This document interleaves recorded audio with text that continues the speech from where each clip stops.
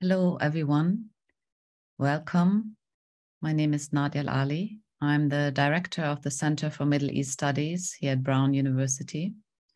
And it's my great pleasure to welcome everyone to today's event on anti-Semitism in the Middle East, the new anti-Semitism. So this event actually was suggested by my colleague, Professor Kati Galor at Brown University. And when she suggested it, I immediately felt that was important to organize an event. Like many, I'm very concerned about anti-Semitism, the rise of anti-Semitism on campuses in the US, internationally, in Europe. But I'm also concerned about the way that the discussion around anti-Semitism has often been instrumentalized. And like many, I see the links between anti-Semitism and racism and Islamophobia. Currently, Kati, who I'm going to introduce in a moment, Kati and myself, jointly with a colleague at Humboldt University, are working on the rise of far-right movements and the way that anti-gender and anti-feminist positions are central to these far-right movements. And we're looking comparatively the Middle East and Europe. And as part of those movements, anti-Semitism does play a role, so does racism. Now, while we see these links and parallels in today's event, we do want to focus on anti-Semitism and the discourses around it. Often, or most of the time, the conversation about anti-Semitism excludes Palestinians. But given the implications for Palestinians, we felt it was really, really important to open this space and start what will hopefully be the beginning of a series of constructive conversations. We are not the first. They're happening. They have been happening in other campuses in the US. They have been happening in European context and in Israel, but it still remains to be a very fraught and limited space.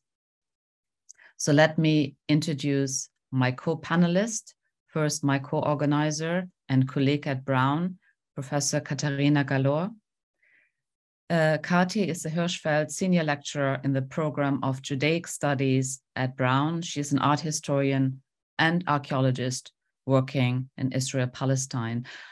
Hi, Kati. I'm going to keep the bios to a minimum, but we're going to post them in the chat so you can check them out if you are want to know more about publications and so on. Of course, everyone has a large list of publications. Then I'd like to introduce Noura. Professor Noura Erakat is an associate professor at Rutgers University in the Department of Africana Studies and the program in criminal justice. She is also a non-resident fellow at the Religious Literacy Project at the Harvard Divinity School. Her research interests include human rights law, laws of armed conflict, national security law, as well as critical race theory. Shireen Saikali is Associate Professor of History at the University of California, Santa Barbara. She is a historian of capitalism, consumption, and development in the modern Middle East, focusing on how individuals, groups, and governments deploy both concepts and material practices to shape economy, the body, the self, and the other. Welcome, Noura and Shireen. Then I'd like to introduce to you Amos Goldberg. Professor Amos Goldberg holds the Jonah McMakover Chair in Holocaust Studies in the Department of Jewish History and the Contemporary Jewry at the Hebrew University of Jerusalem. He is also a fellow at the Van Leer Jerusalem Institute. Amos is a cultural historian whose work is interdisciplinary in nature, part of which focuses on the history, on the memory, and on the historiography of the Jews in the Holocaust. Welcome, Amos. And then last but not least, I'd like to introduce to you Professor Raif Zreik, who is an associate professor of jurisprudence at Ono Academic College, Israel, and a senior researcher at the Jerusalem Van Leer Institute.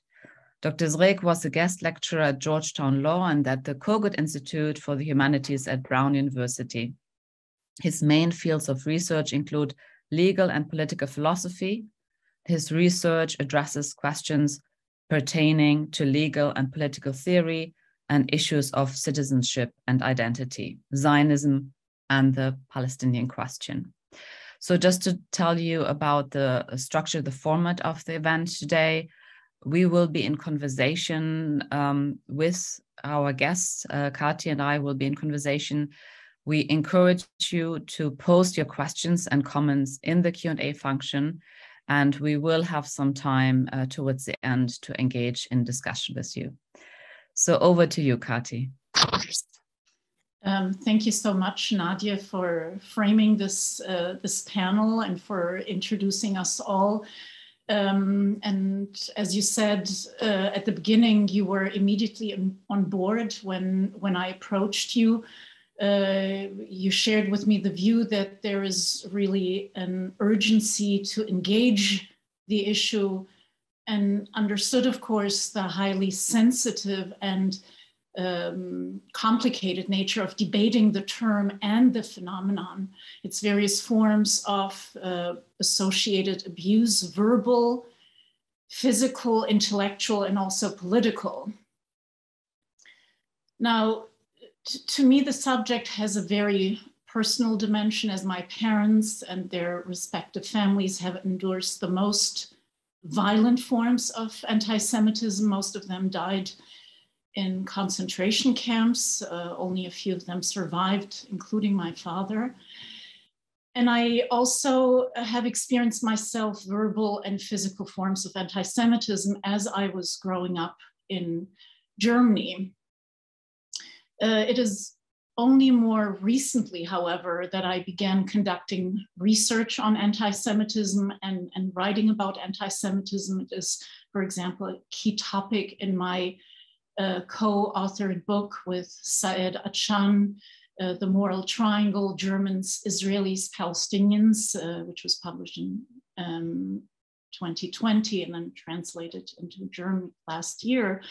And I've also written in the German press, specifically Die Zeit, which is a national weekly newspaper. Unfortunately, what I very often regret is when I hear individuals or groups who make sweeping statements about anti-Semitism, they very often lack knowledge and a true understanding of anti-Semitism, of its history, and its really vastly different contexts and usages over time. And the frequent misunderstanding and misuse of the term is such that even renowned scholar David Engel, who is a professor of Holocaust and Judaic Studies at NYU, has explained why he actually has stopped to use the term anti-Semitism altogether in his publications already some 30 years ago, including his work on the Holocaust. The term anti-Semitism was first used in print in Germany in 1879. Antisemitismus at the time was understood as a sort of Jew hatred. And I will actually not go into how it has taken on new forms of meaning, how it has been entangled with various dimensions of religious, cultural, and racial expressions of aversion and violence in different geopolitical and historical contexts. What we do want to focus on in the very short time frame we have at our disposal today is to highlight some of the most problematic misconceptions of anti-Semitism, especially as relevant to the critique of Israel. And perhaps to start with relatively recent understandings of anti-Semitism, my suggestion would be to begin with the 2016 IRA and the 2021 JDA definitions. IRA being short for the International Holocaust Remembrance Alliance, and JDA being short for the Jerusalem Declaration of Anti-Semitism. And I can really not think of anyone who would be better suited to do so than Professor Amos Goldberg.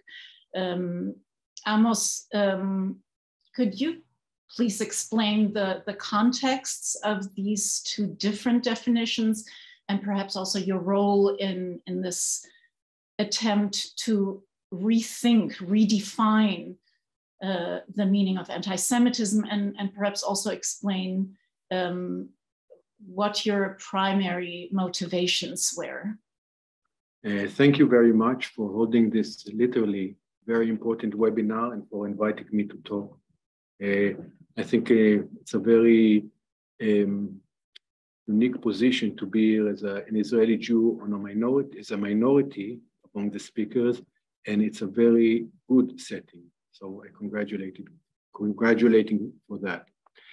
Okay, to a large extent, what we call today the IRA working definition of anti-Semitism was born following the UN Conference Against Racism that took place in Durban, South Africa in September 2001, 1 year into the Second Intifada.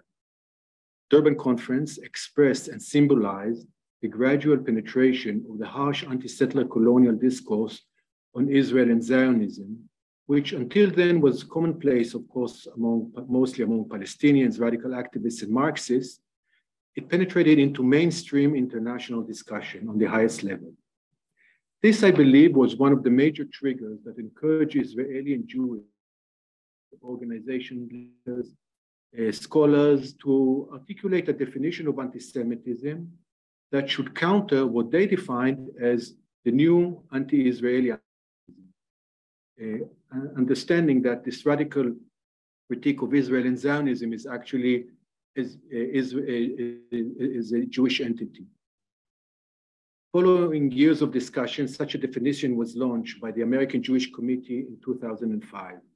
It was promoted by very powerful Jewish, and I stress also non-Jewish actors in various international arenas, benefiting from the change in global political tendencies that follows 9/11, which actually happened 3 days after the closing of the Durban Conference, and its subsequent war on terror and other upheavals that we all know from the beginning of the 21st century.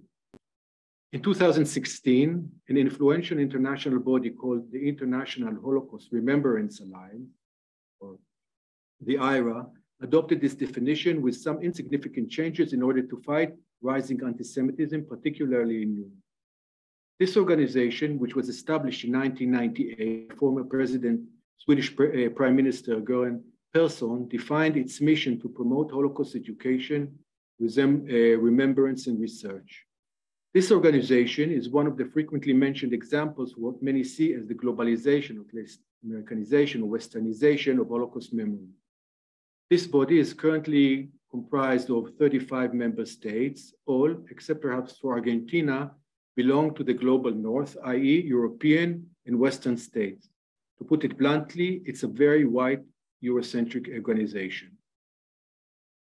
Since its adoption by the IRA, many hundreds of organizations and institutions adopted it too, from football clubs, airliners, and university to the Trump and Biden administrations, many European states, and the EU itself.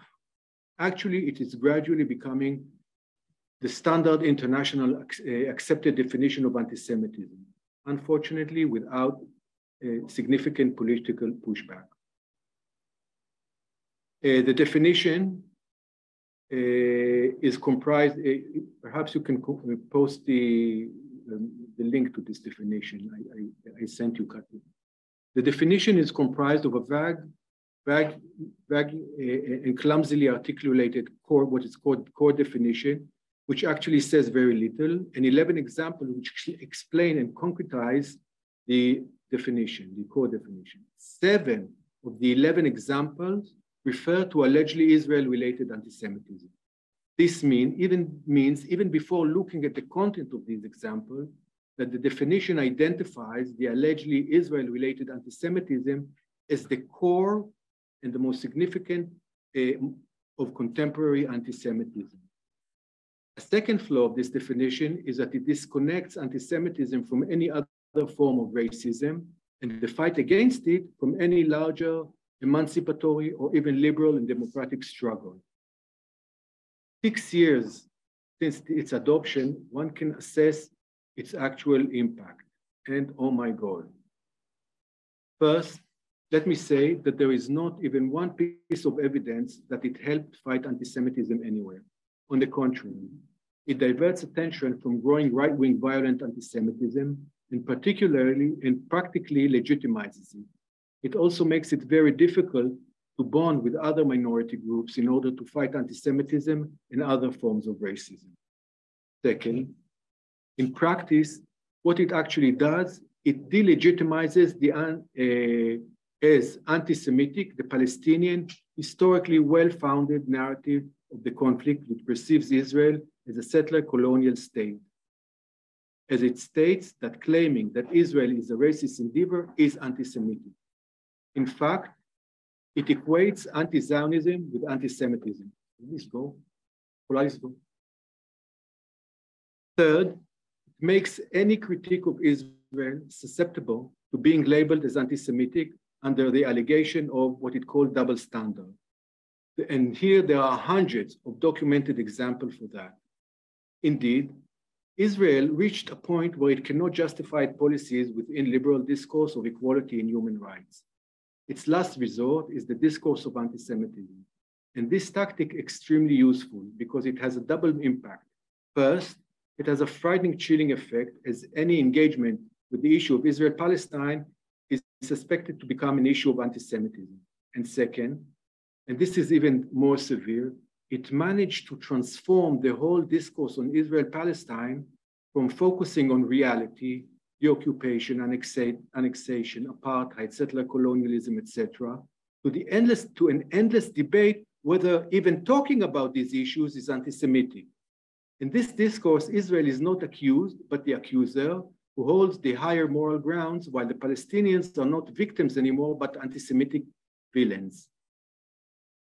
I therefore perceive the Arab working definition as a direct assault on truth, and as such, is part of contemporary troubling zeitgeist.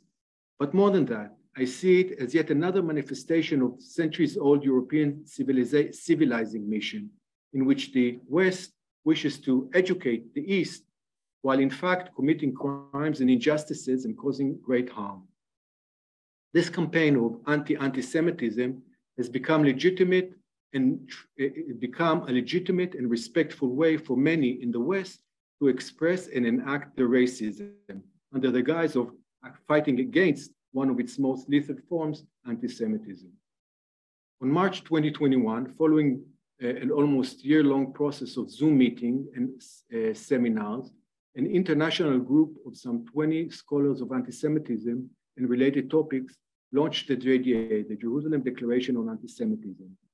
The JDA was initiated as an opposition and fundamental alternative to the IRA definition, which was perceived by all group members as flawed and harmful. It was harmful to the fight against anti-Semitism, and this was a major concern for all. It was harmful to free speech, and it was silencing the Palestinians and supporters of Palestine. And I was among the initiators and drafters. By now, some 350 scholars, the vast majority of whom specialize in anti-Semitism, racism, Holocaust, Jewish history, and other related topics, signed in support. Unlike the IRA definition, the JDA is not a manifesto and does not set itself as the 10 commandments of the fight against anti-Semitism. It is a political intervention in specific time in history that aims to distinguish again between or draw the border between anti-Semitism and Israel critique and anti-Zionism. That is to raise the fight against anti-Semitism beyond the political fray on Israel-Palestine. And as one of its initiators and drafters, I'm well aware to the compromises and even flaws of the JDA as it was a political intervention. Perhaps we can talk about it in the discussion, But a year and a half after the launch, I still believe that it contributed tremendously to the fight against the IRA and its spirit. Thank you. Thank you. Thank you very much, Amos. Kati, if it's okay, I'm going to turn to Raif now and really sort of following up on this introduction. Raif, I know that you were amongst the initiators of a letter that was signed by many Arab intellectuals that condemned the rise of anti-Semitism while also challenging the IRA definition. And you have argued that this definition has been instrumentalized. So I was wondering if you can tell us about this initiation and explain how you think that the definition has been instrumentalized and by whom. Yeah, I would like to thank you for holding this event again, especially in these days where it's really becoming very difficult to speak about these issues openly. It's even probably becoming more difficult to be a Palestinian in this climate. Let me say a few words about this idea. I don't know if to call it abuse, because probably it was meant to be used this way. So the idea of abuse presumes that it was meant to do one thing and then it's ended up doing another thing. I think the definition is doing what Israel intended it at the first place to be doing. And here's, I want to use sort of my legal expertise to explain something, why this is something tricky about the definition. First, about the form of the definition. The definition is considered to be kind of a soft law. So it's not a law. So it doesn't have to go through the procedure that parliaments go through or the Congress. So it's a soft law. And by saying that it's a soft law, it gives the feeling that many people who are voting for it can say, okay, after all, it's soft law. It's not really binding. And because of its soft law, also, it doesn't have to stand in the sort of limits of constitutional laws, constitutional restriction. Because if you want to pass a law, the law should meet sort of a constitutional constraint regarding freedom of speech or other consideration. But when you say, no, it's just a declaration, it's not a soft law, then it doesn't have to go all these sort of restriction. And many people or many Congress or whatever, many parliament members find it sort of easy to accept the definition because it's just for educational purposes. Now, we've noticed that, and we've witnessing the last 5 years since its endorsement, that actually what seems to be soft, it's extremely harsh in reality. So the softness shouldn't be actually delusional. Its impact is really is felt in every corner all around the world in terms of freedom of speech and limitation on Palestinian activism and shaping the discourse on Palestine and putting restrictions on several academics, on self-censorship, setting the agenda, etc. So this is one thing. Now, the other thing it's important to notice that probably one might say, okay, but we have sort of legal guarantees. We have the Constitution probably in the America or the human rights regimes in Europe that actually we can still have some room for freedom of speech and the courts can defend us. And please look at the court decisions in these regards. So probably one might say that actually don't over exaggerate. And here's the issue is not if the Human Rights Court or the American Constitution would allow more freedom of speech or less freedom of speech. The issue is the climate. The environment that has been created in the last few years, the chilling effects that it creates, the fact that you are as a university professor, all of a sudden comes a complaint against you that your papers are having an anti-Semitic flavor to them. And then a committee is being set in order to review your papers, your ideas, and your research. And probably you spend 2 years and then probably the committee would come up to the conclusion, no, you're not anti-Semitic. Wow, I'm not anti-Semitic and you should go celebrate. But clearly what we're witnessing here is a chilling effect that people would be far more reluctant to express their ideas, to choose their research agenda in public. Now, what we've been witnessing, I'll say, I would just give a few examples from probably hundreds of examples. There's one side that gathers all these examples of many pro-Palestinians group that have been targeted. But let me say one more thing about the definition and the distance between the definition and its implication or its application, actually, to the point that today, I think it doesn't make sense to speak about, oh, there is the definition in itself and it should be sort of separated from its uses or its application. The definition is its application. The definition is its effect. The definition doesn't stand on its own. But if we take for a moment just to show the slippery nature of the definition, the definition is so vague, so open-ended, and the question, it's not what the definition mandates, but what the definition allows. Because it's of its open texture, it allows so many things in its interpretation. And who interpret the declaration? Those who have the power. Those who have the power are mostly Israel, US, and the Western government.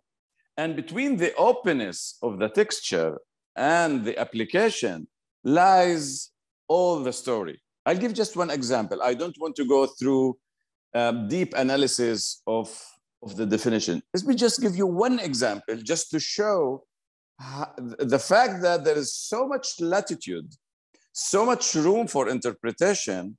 So what actually matters is the way it's being applied. Let's take, for example, not the definition itself, but the examples mentioned in the definition. One of them speaks that denying the Jewish people right of self-determination is anti-Semitic. Now, if I was sitting in a room and there's a discussion as a philosopher of international law, and what I might say, look, Jewish right for self-determination, sometimes self-determination can mean only cultural self-determination. So if somebody really objects to Jews having cultural self-determination, that's really, he probably might be anti-Semitic, because to deny a group to live their cultural, religious life and to celebrate their language, that's really, you must really have an attitude against Jewish, must have a Jewish sentiment. So you might vote for that, actually, because there is nothing in international law that says, by definition, international law means statehood, sovereignty, and closed borders. Now, when it comes, now you have this definition, and then you can work with it. And I'm now the state of Israel, and I can work with this definition and see how things can go forward from here, how it could be interpreted and applied.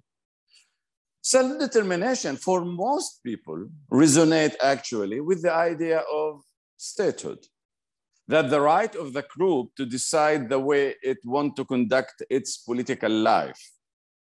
One of these things, one of the issues that are connected with the idea of self-determination is the right to close the borders. That means that the state can decide on the demographic nature of the country. That is taken for granted in the US, for example.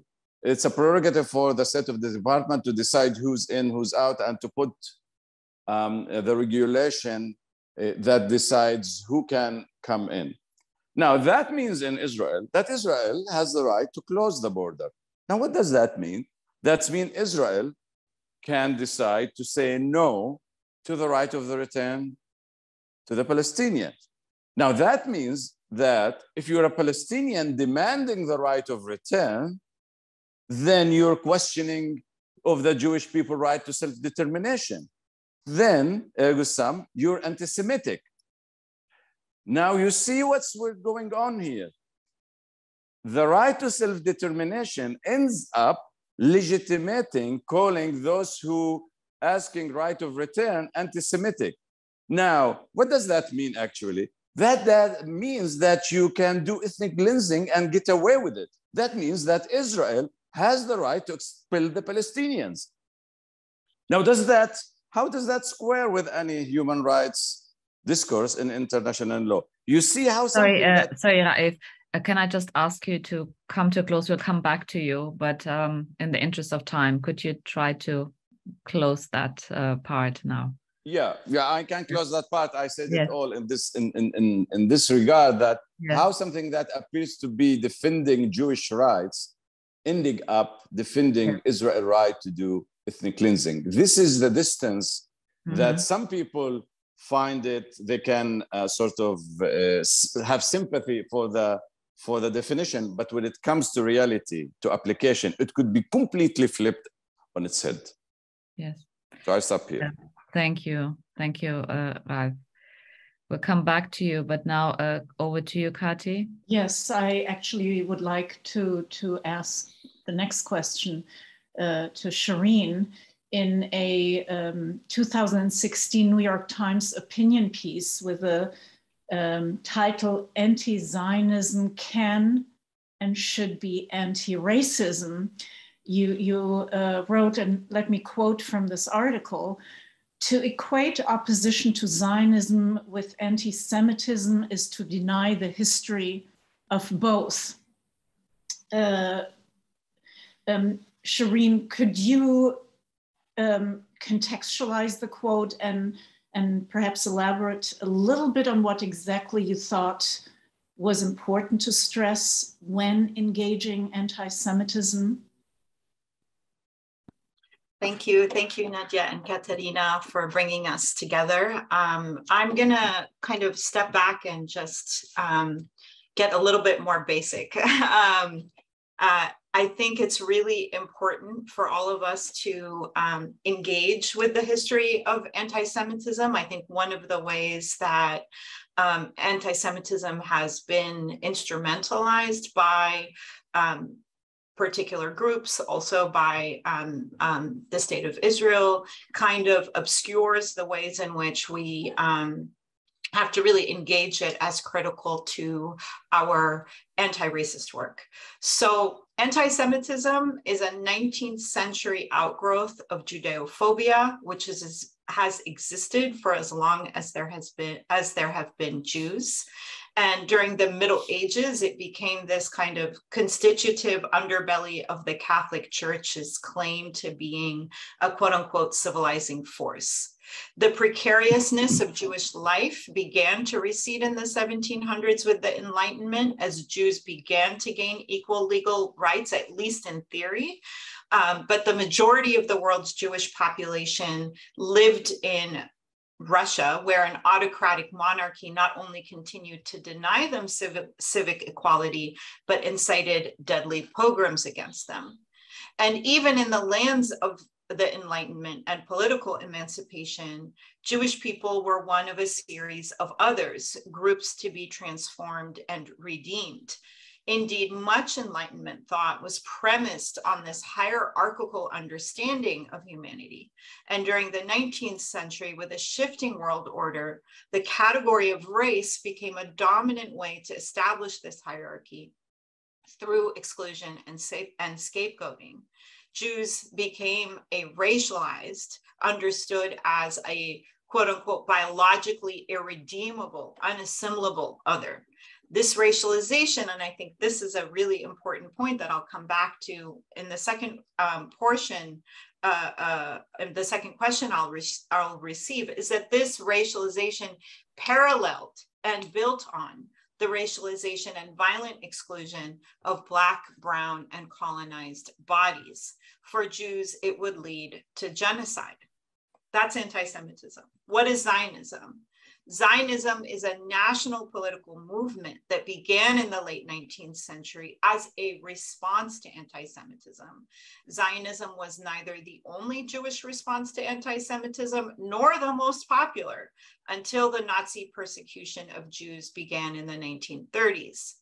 And here I think it's very important and linked to our discussion today that Zionism continued the Enlightenment's idealization of the nation state and its hierarchical understanding of humanity. It promised Jews that they could finally become European, but only by leaving Europe. For Zionists, Jews' claim to a piece of land are more legitimate than and outweigh those of the Palestinians who have resided on that land for hundreds of years. And this logic, right, has been used to justify the ongoing Nakba, the dispossession of Palestinians and the denial of basic civil and political rights.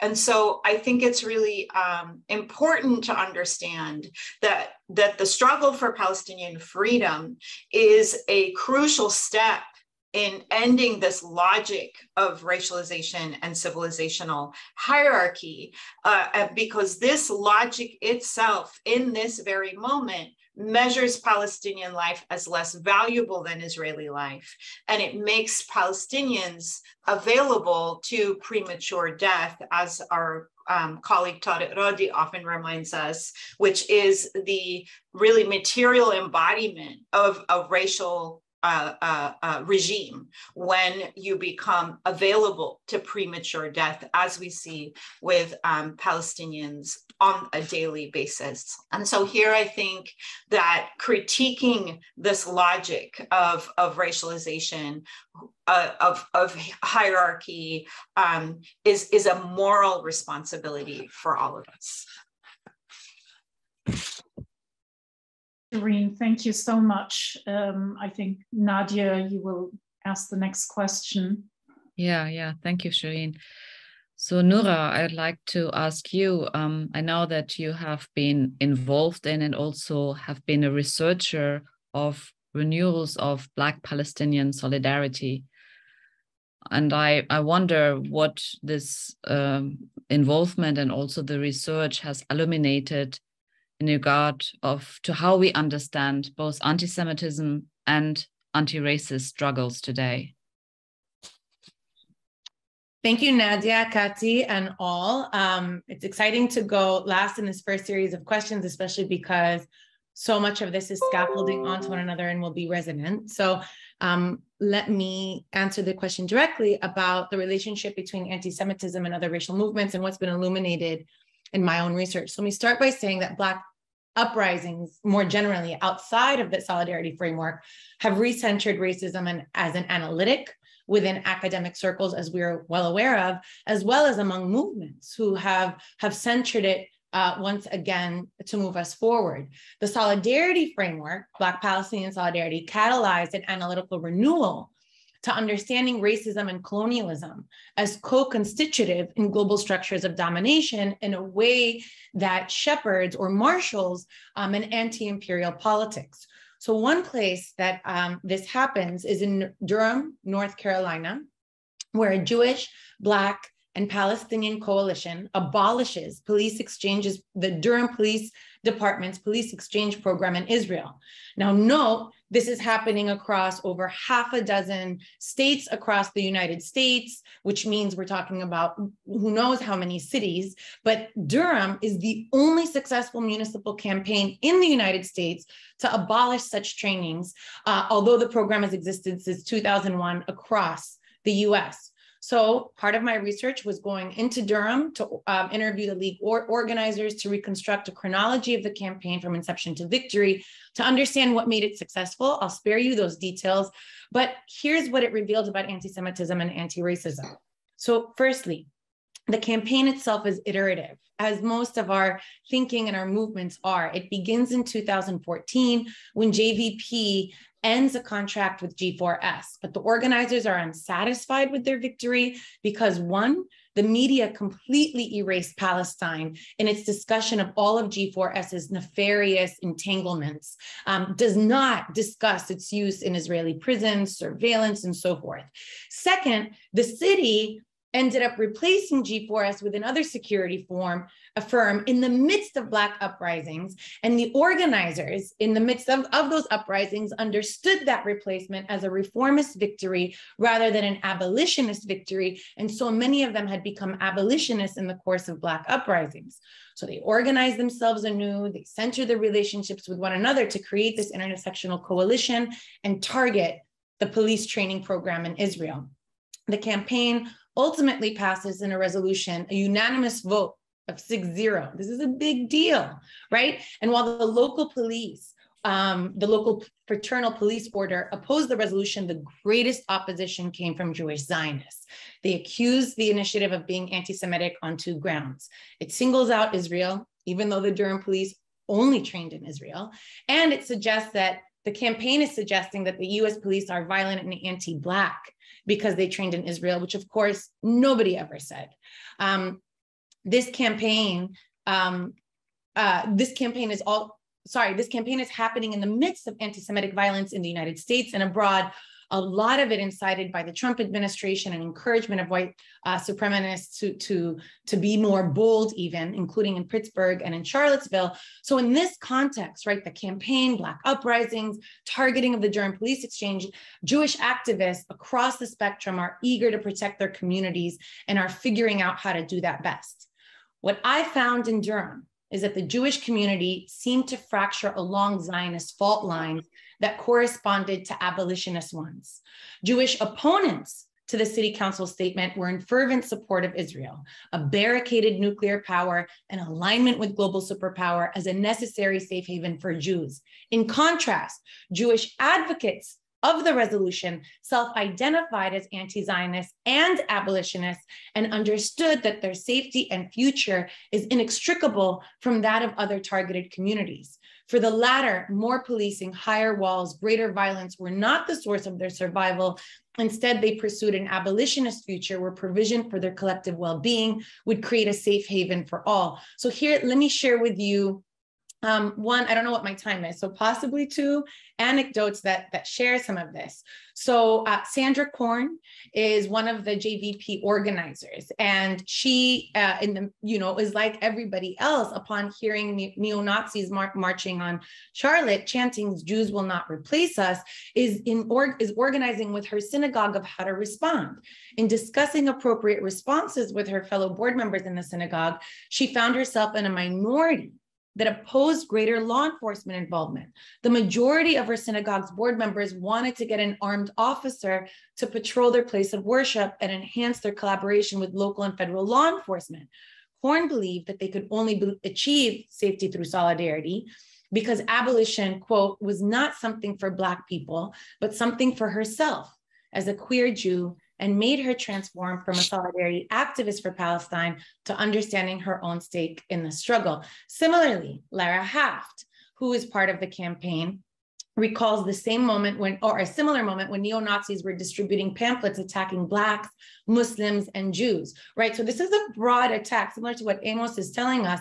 The severing of anti-Semitism from other forms of racism is very dangerous, even though neo-Nazis are attacking everyone. Her rabbi's response was to grow stronger in his opposition to the city council statement to abolish the police training and in favor of greater FBI involvement to combat anti-Semitism.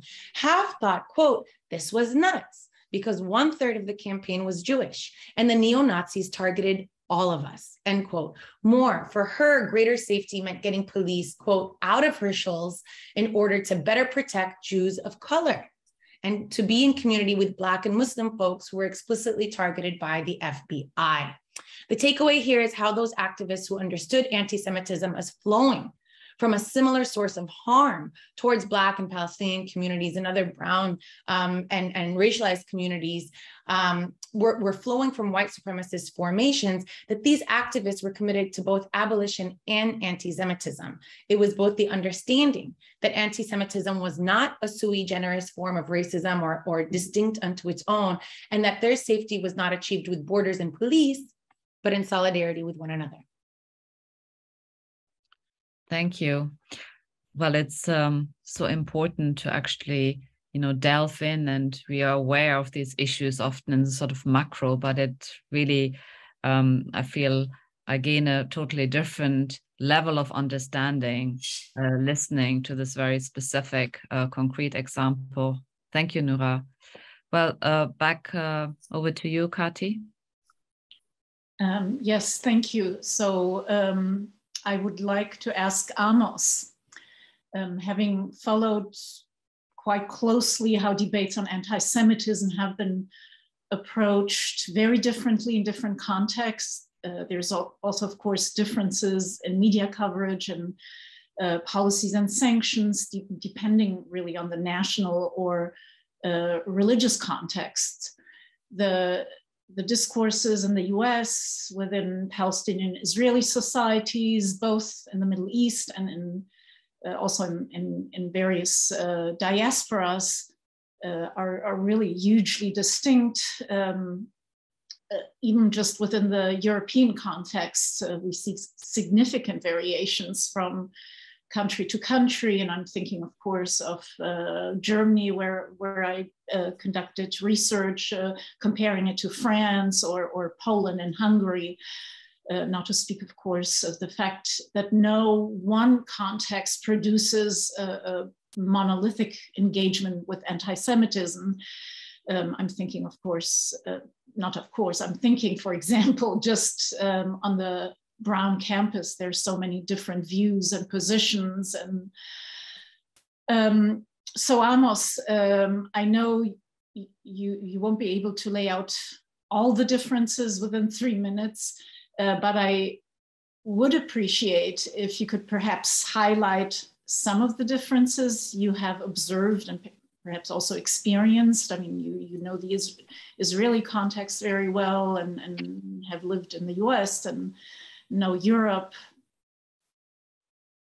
Thank you. Yeah, I have 5 minutes. So I would say that obviously that the problem is that anti-Semitism is real, and many places it's on the rise. So the whole discussion takes place in a reality that does call for action, and we heard the different ways how to confront it, or either with solidarity or with aligning yourself to the power. And so first of all, I think this issue became, at least among Jews, but not only among Jews, I would say a very divisive issue. I would say, broadly speaking, in Jewish communities, some focus on, like, without proportion, some focus on what they call left-wing and Islamist and Palestinian anti-Israeli anti-Semitism, and see it as the most vicious and important one to deal with, and the other with right-wing and this right-wing populist and regimes, and this is a kind of a very divisive. So, but I think when it comes to the IRA and its spirit, this is objectively, like looking from above and saying something very general. But I think, if I think of the IRA spirit that I've just spoken about, I think 3 major political forces are pushing it very forcefully for local and global scale. And it's interesting to see because each of them its own reasons, and therefore is involved in slightly different discussion. Obviously, Israel is pushing it for pure political reasons. I really don't think Israel is that interested in the issue of anti-Semitism per se, unless it becomes really gross. But it is yet another mean to push the Palestinian issue off the international table for Israel. But in fact, it's not a major issue in the Israeli public discourse at all. Now, Jewish community. Now, the second stakeholder is, if we can generalize, is Jewish communities and organizations in America and Europe. Most of them also push this definition and its spirit because they tend to identify with Israel and are looking to protect it from criticism. But actually, there's much more to it. In recent decades, and that was proved, and as Jewish emancipation in the West, and particularly in this moment, the historical moment, when Jewish emancipation in the West reached a point it had never reached in Jewish history, Israel has become a dominant and essential part of Jewish identity in the diaspora, even among those who do not define themselves as Zionists. So we've just heard, like Jewish Voice for Peace, not everybody, but it has become much more dominant than before, like 20 or 30 years ago.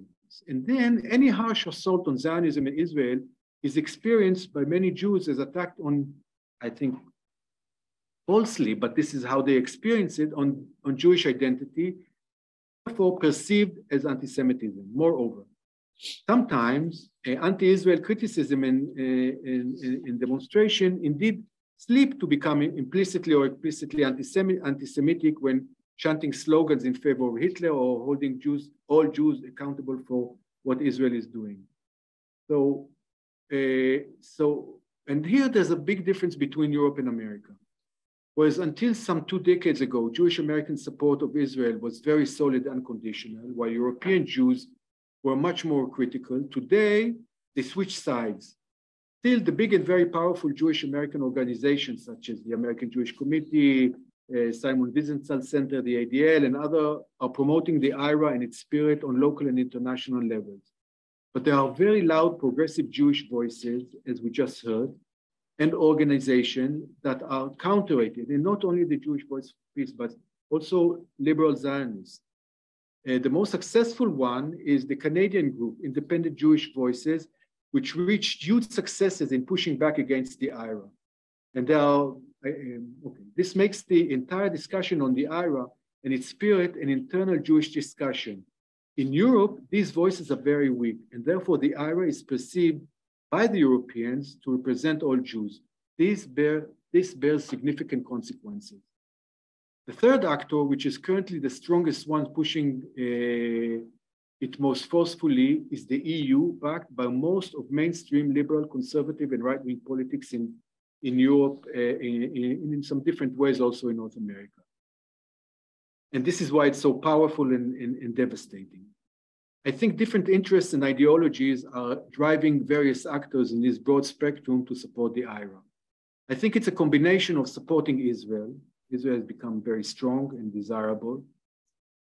Implicit or explicit, this is a way, implicit or explicit, many times explicit Islamophobia, racism, anti-immigrationism, and in some quarters of population also growth of dislike to the Palestinian cause.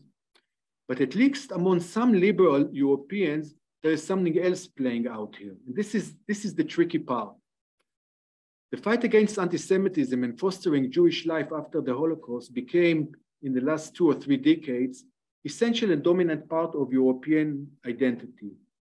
And since the major Jewish organizations and communities in Europe see harsh critique of Zionism in Israel as a form of anti-Semitism, that makes them feel uncomfortable in their places of residence. And the EU and most of the states adopt this perception in anti-Semitism. They call it victims-based perspective. Now, I think it's all wrong, of course, but this is part of the motivation, apart from what I said before, in supporting this among liberal Europeans. Obviously, in Germany, and for understandable reason, the situation is a bit different, but to my opinion, could only be explained with psychological and anthropological vocabulary, such as moral panic, exorcism, purification, social paranoia, and fear of contamination. There is so much to say about Germany, on which Kati Galor, we've heard, wrote extensively and beautifully. But I will give just one example to show where did it go? I mean, the situation in Germany is awful.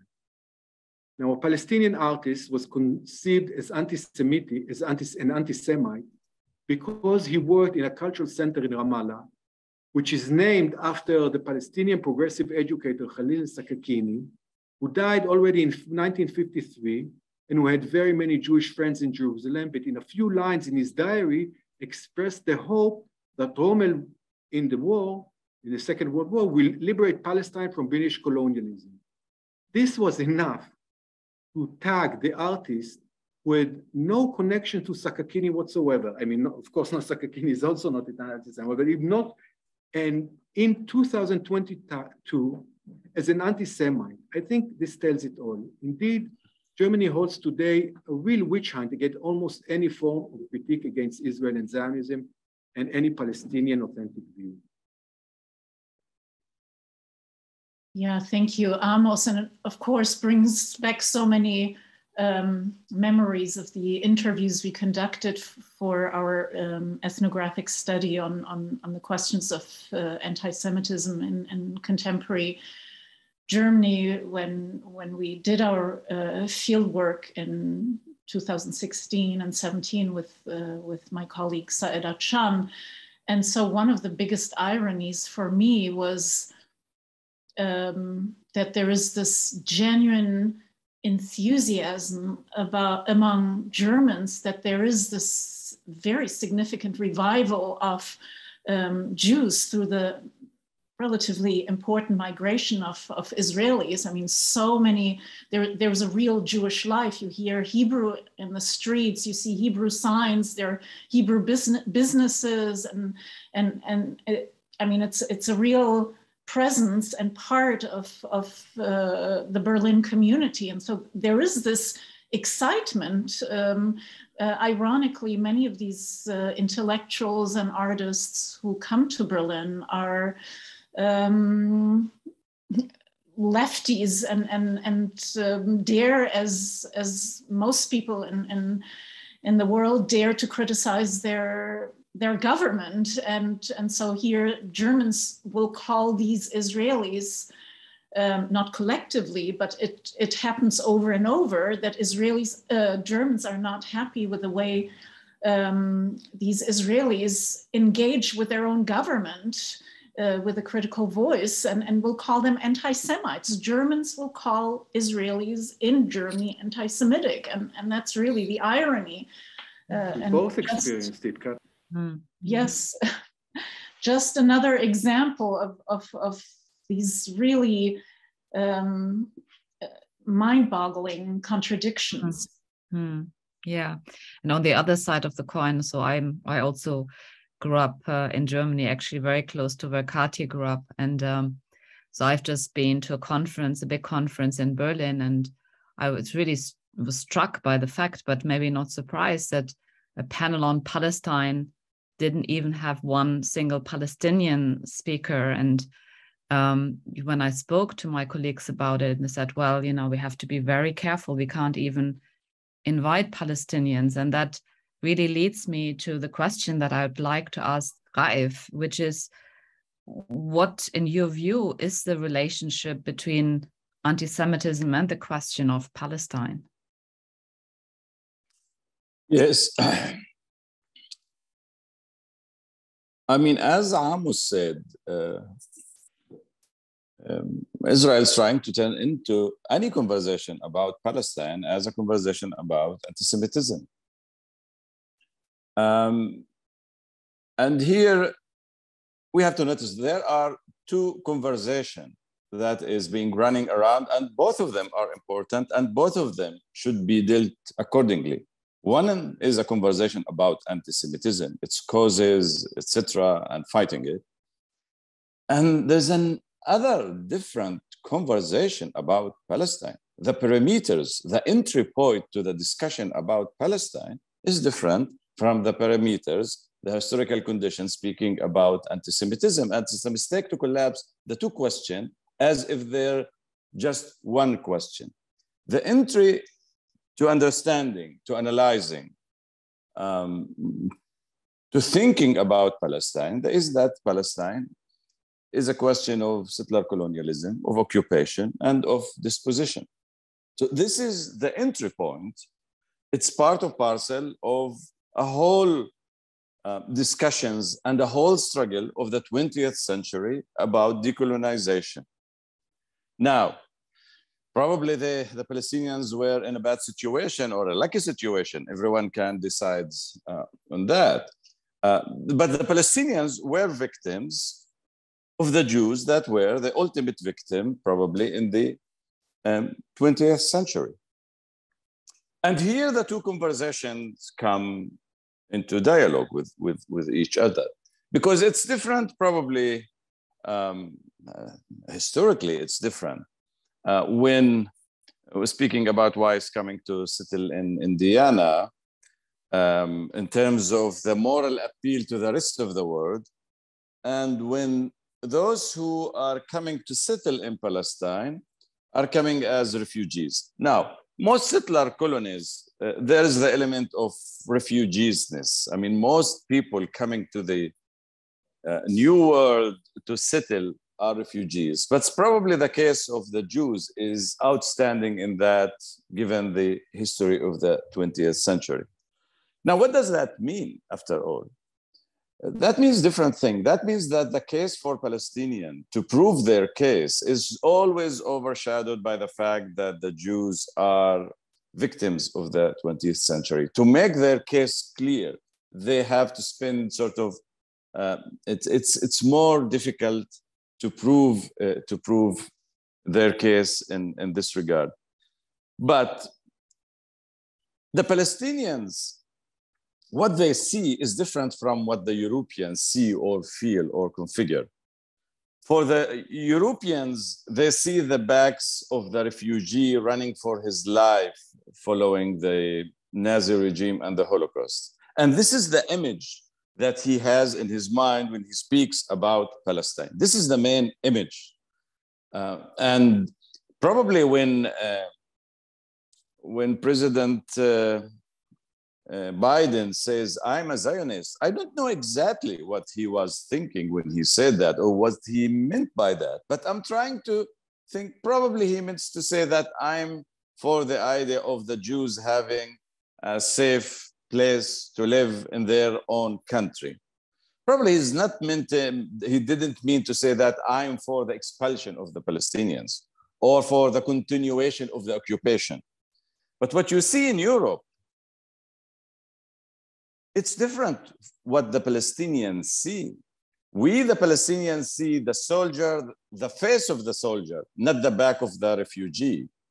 We see him not as victim, but as a victimizer, not as a minority, but as a majority, not as the prosecuted, but the one as prosecuting us, not the one that's refugee, but the one that's turning the Palestinians into refugees. So in this sense, one can think of different relations between the two. But the first thing to recognize that the anti-Semitism, as Shireen mentioned already, is basically first and foremost started as a European question. The Jewish question is a European question, but both the Zionists and the Europeans wanted to solve this problem outside Europe. The Jews should go outside Europe in order to join Europe. But by leaving Europe, Zionism didn't reject the, let's say, the logic of Europe, the logic of ethnic, racial, pure state.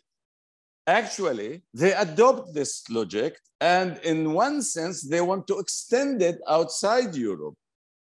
So in this sense, the establishment of Israel is not exactly the triumph of enlightenment. It's not the triumph of Kant. It's not the triumph of liberal cosmopolitanism and the idea that we can have a liberal state that is open for all and guarantees equality for all. Actually, the establishment of Israel is one way or another is conceding to the idea and to the claim that there is no way that different people from different races can live peacefully together. This is, at the end of the day, the meaning of the established, at least one meaning of the establishment of the State of Israel. So as Palestinians, we're not responsible for what happens to the Jews in Europe. Now, that doesn't mean that we're under no responsibility how to deal with this victimhood. But it's clearly, it's too much to ask for the Palestinians to pay the full price of the crimes that Europe committed against the Jews in Europe. So I think there must be sort of a distinction between the two. And the fact that the Jews are victimizers in Palestine shouldn't prevent us from seeing that they were victims in Europe. And the fact that they were the ultimate victims in Europe shouldn't prevent us from seeing that they are victimizers now in Palestine. Yeah, thank you very much, Raif. We're going to ask a couple more questions before we're going to turn to the audience questions. I see there are already a few. I encourage everyone to put their questions or comments in the Q&A function. But Katya, I think you're going to ask Noura a question at this point. Yes, so it's a complicated question, but I think it touches upon something that I find highly relevant to some of the confusions surrounding the position of the BDS movement. Noura, would you be able to enlighten us on how you personally navigate a political landscape in which BDS activism is very often equated with anti-Semitism, and also perhaps in direct relation to this, what do you think is the connection between debates that take place on campuses, within civil society, and also the media and government institutions? And I'm thinking here specifically within the US context. Yeah, that's an excellent question. And also that goes back into this, what happens as an advocate in practice. By its very nature, this is going to be repetitive and echo much of what my colleagues have said. But let me start with the latter part of your question and say something about what is the circuit of ideas between campus, government, media, and so forth. And what we can see is that there has been a concerted attempt, a top-down attempt, in order to squash debate that is otherwise resolved on the ground. So several universities had filed Title VI suits within the Department of Education, accusing student activists of harassing them on campus under previous terms that exist under Title VI based on discrimination, race, nationality, religion, and so forth. In investigations at Rutgers, UC Berkeley, and I forget the other campus, the Department of Education unanimously found that, it's really uncomfortable to be a student in the midst of a controversial issue, but there's no discrimination here, right? And then we see the redefinition and the adoption by the DOE of IHRA in order to now make a more expansive definition to do the work that the previous iteration was unable to achieve. Similarly, think about what, our euphoria over the democratization of media and social media.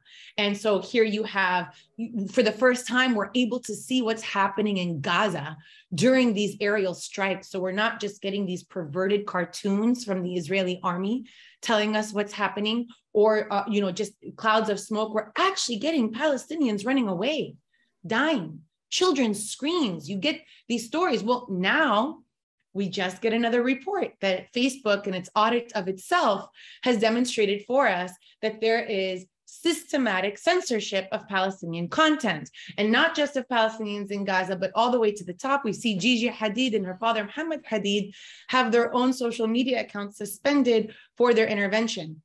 So we do see even when we're winning at the bottom, that the top will come down in order to squash these debates. Now, I'm going to take a little bit more time because I was asked a two-part question. Let me get to this question about, well, what about BDS? So in this BDS part, I want to emphasize that no, it's very easy for us to say that all criticism of Israel is tantamount to anti-Semitism, or so we're accused. And I'm sure that all of us can put together anecdotes that would demonstrate that, right? Palestinian breathing, anti-Semitic. But if we actually, get into some texture of it, that's not the way that it's actually broken down, especially in the short life of the BDS call since 2005. So from its initial, publication, BDS has been an anathema to a spectrum of Jewish Zionists. On the most supportive end of that spectrum are the liberal Zionists who oppose it only because of one of its demands, the demand for the right of return. The liberal Zionists are in line with ending the occupation, right? There's 3 demands: end the occupation, meaningful equality, right of return. They're okay with the ending the occupation, okay with meaning equality within Israel, and even okay with the mode of protest of boycott. They're not opposed to boycott. They're saying, go ahead, boycott, right? But only boycott the settlements or enterprises in the West Bank and Gaza. Unlike the other pillars, however, the right of return for them is equated as an existential threat because of the racist conception that a Palestinian demographic majority would signal the end of the Jewish state. Now, the opponents to this, the ardent Jewish Zionists, are far different. For them, boycott is problematic because it's reminiscent of European racial exclusion.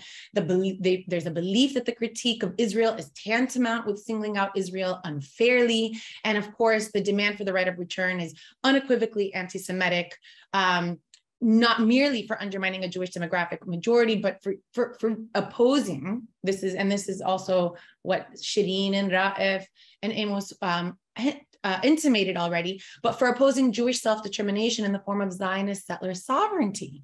And this argument conflates that Jewish peoplehood and the Jewish state are the same thing, but they're not. If Jewish people want to identify as a people, they certainly can. As Benedict Anderson reminds us, all peoples are imagined communities. But to insist that self-determination of that people is based on a territorial framework, necessitating the forced removal of a whole other people, it's plainly immoral. It's plainly immoral. Now, to get to that and to reject it full stop, we need to, assert this bifurcation, which takes, a little bit more work than a yes or no answer. And certainly for Palestinians, right, accepting this logic is to participate in our own self-annihilation. And yet, we're expected to do that, just that, because racial and colonial frameworks have primed Western audiences to accept Palestinian suffering as natural and even necessary, as somehow a sacrifice for these Western wrongs. So how do you navigate this as an advocate? There's many, there's many ways to do it. I would say that the primary way is to, address the controversy head on.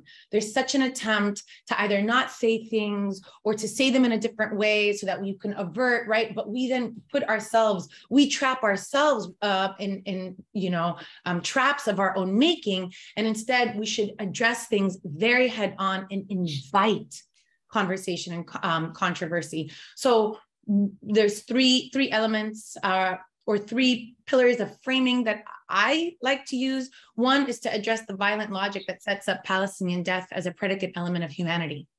This is an opportunity for us to turn the tables, to highlight the contradictions that even within liberal traditions, especially those captured in human rights principles and human rights law, to highlight what contradictions is that bringing up, to highlight the racism that makes this logic possible.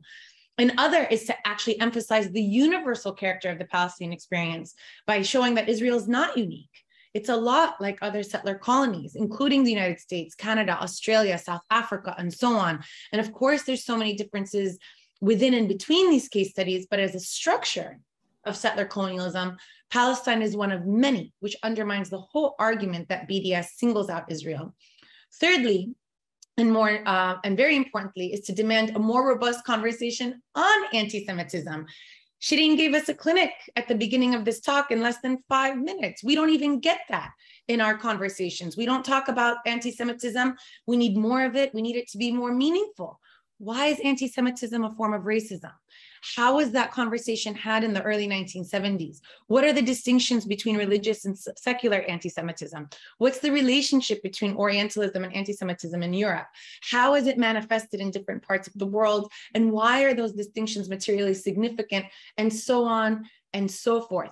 But this conversation, especially in the United States, is so anemic that nobody has any idea how to navigate a conversation about anti-Semitism, much less the accusation. So the response has been a practice of silence, which is actually to submit, right? Is to surrender our own power. So in sum, I would encourage more confrontation, more robust discussion to navigate the political terrain. We need to create more space so as not to be pushed into a corner, which is incredibly hard given all the punishments associated. Just this week, the Hill fired Katie Halper for defending Rashida Tlaib's statement that support for apartheid Israel is not progressive. And yesterday, the New York Times fired Hussam Salem, a photojournalist in Gaza, because of tweets in support of Palestinian resistance. So how do you do this? We need to talk about it. You can't talk about it. One way, one tactic to create more space is to use the liberal argument of free speech and the legal argument defending free speech and constitutional law. And although that approach has been the primary argument against BDS legislation, I would be very careful not to rely on a free speech argument because of its trappings and limits, which we can discuss later. Suffice it to say that here, using the law defensively and tactically to create more space in order to have other conversations is very worthwhile.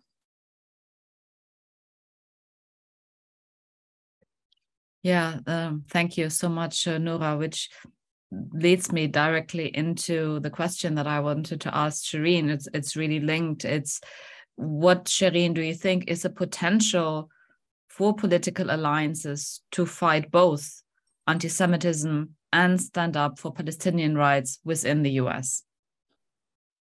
I think that is actually ongoing. It is actually happening. It isn't a potential. I think one of the things that we really have to understand about this particular moment, while we can really kind of see it as a time of defeat, perhaps.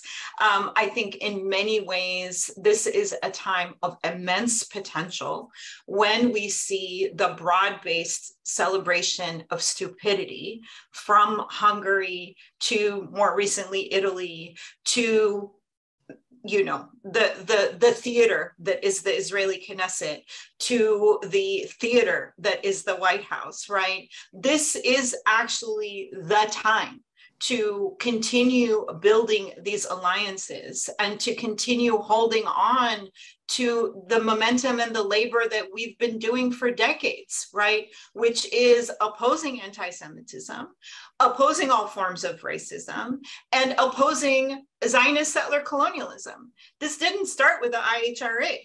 The blacklisting, the containment, and the confinement of anybody doing critical work on Palestine and critiquing Israel has a very long durée. And because of that long durée, because we have been accustomed to that fight, I think that makes the struggle for Palestine actually a really important site to navigate the kinds of ways that critical thought and critical expression is being targeted, not just in the United States, but also in France, also in the United Kingdom. And here I'm talking about critical race theory, right? We know what that looks like because we have been under that pressure. It is not new to us.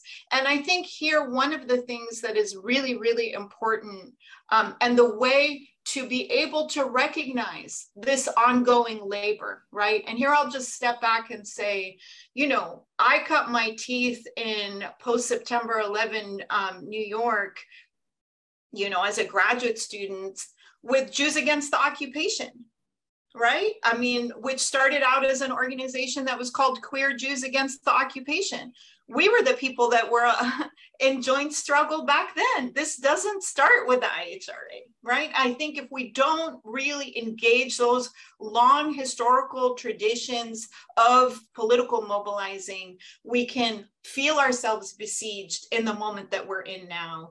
And I think that the two final things I want to say is, number one, I think that the call for boycott, divestment, sanctions is frightening and has mobilized this amount of backlash because we are actually standing up together in many ways. I grew up in this country, and when I was a student in high school, it was really hard to stand up and say anything. The environment is completely different now, and it is in part different because of American Jewish involvement and investment. So I really want to encourage us to think beyond a kind of both this presentist moment and a broader kind of defeatism around what is the political moment that we're in. And I think to do that, we have to refuse the kinds of unified, homogenized categories that the Enlightenment logic imposes on us. What is Europe when we're all talking about Europe? In fact, what is Germany? I mean, Berlin is arguably like the Arab capital of Europe right now, okay? So it is actually way more complicated. When we talk about the Jews, there are Palestinian Jews, right? How do we categorize those people? And so I think it is those erasures that we have to confront as a part of the violence of this ongoing Enlightenment logic, and the problem, of Europe. Like we talk about, the Jewish question, the Palestinian question, the Black question, whatever. Like I want to talk about the problem of Europe. The Europe as a problem, the imagined idea of this Europe as our problem, right? And I think that, in this moment of immense consolidation of the right wing and the rise of self-defined fascists, we actually have no choice but to intensify the ongoing organizing that we're doing together in joint struggle. Thank you all. I think this was a much needed discussion. I mean, we are just starting to scratch the surface. I am glad that we were able to come together. I hope that there will be other contexts in which we will be able to continue that. I'd like to thank all of you. I'd like to thank Shireen, Noura, Raif, and Amos. I'd like to thank Kati for suggesting this conversation in the first case. I like to say that the way that it came about, this is then became like a joint venture in terms of thinking about it, how we could bring it together. And I'd also like to thank the audience. I'm sorry we didn't have more time to get to the questions, but I think it was a really important and worthwhile discussion. Kati, would you like to say a few words? Only thank you so much. I think this was a very productive conversation, and I hope we can continue this informally. Okay, thank you.